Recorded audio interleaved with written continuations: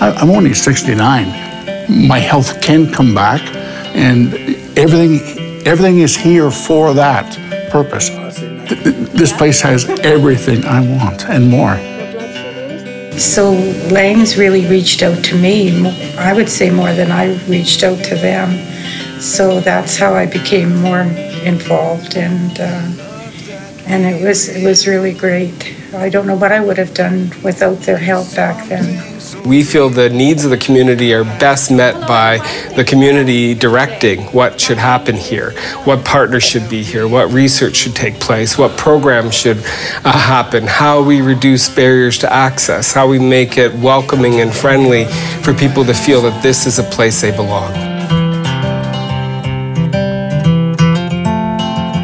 And that was the DNA of Lang's from day one, is about building relationships with this community, providing them access to the services that they need, and thinking about providing services in a different way to meet their needs.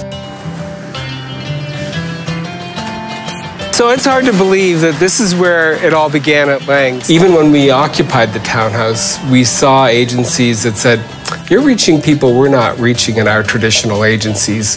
Can we come and provide a program and service on site?" So that evolution did occur over many, many years, and with the hard work of community residents leading the way, they created this building that we're in today called the Hub at 1145. We'll meet new faces that we don't know.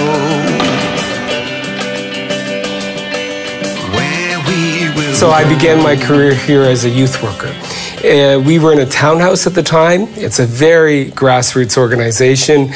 There wasn't a lot of structure. It was pretty new. It was very innovative. It was different than anyone else was doing at the time. And so we had to figure things out.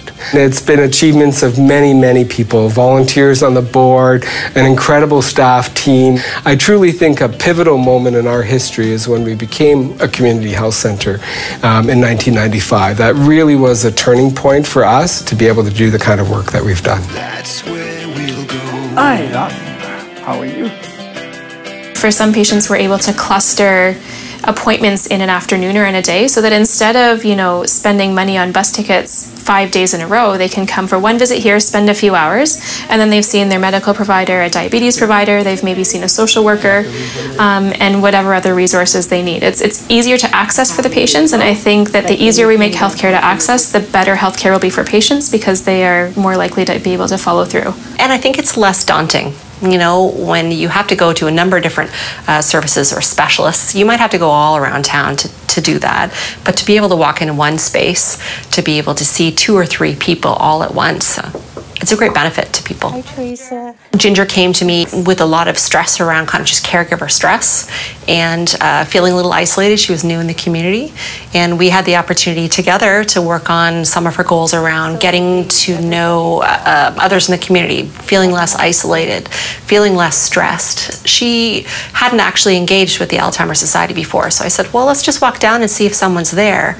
And through some of those connections, she was able to connect directly with a social worker at the Alzheimer's Society who knew a whole lot more about dementia and Alzheimer's, who was then able to connect her to the support groups available to Ginger specifically, and then to other supports for Ginger's husband.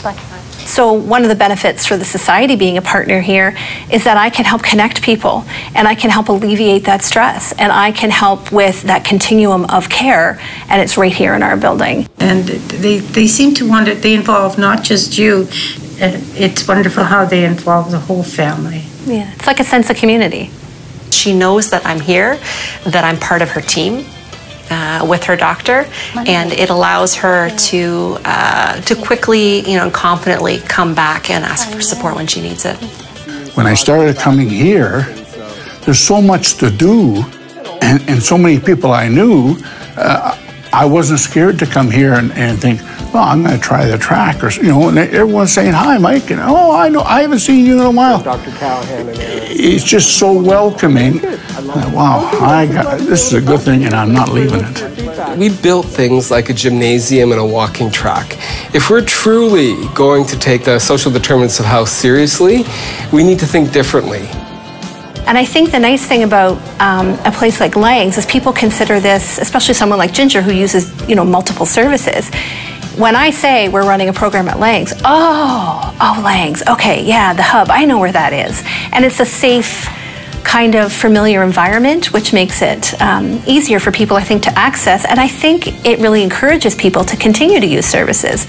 When we did an evaluation of the hub, 82% of individuals that came through the door that participated in that process said they met a new friend.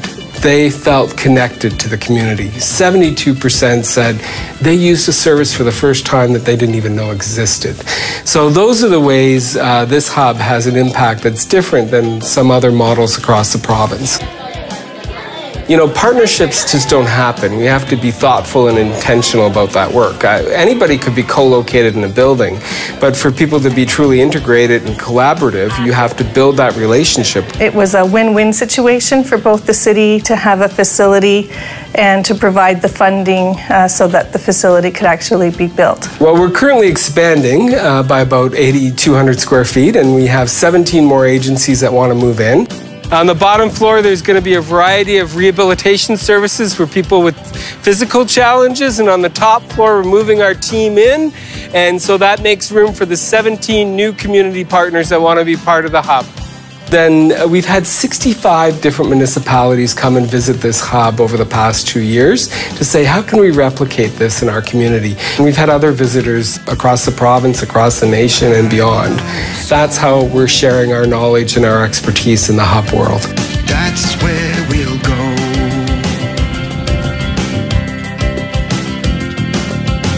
Transformation is the change we all want to bring about. Transformation drives our teams to break down the walls and keep people out.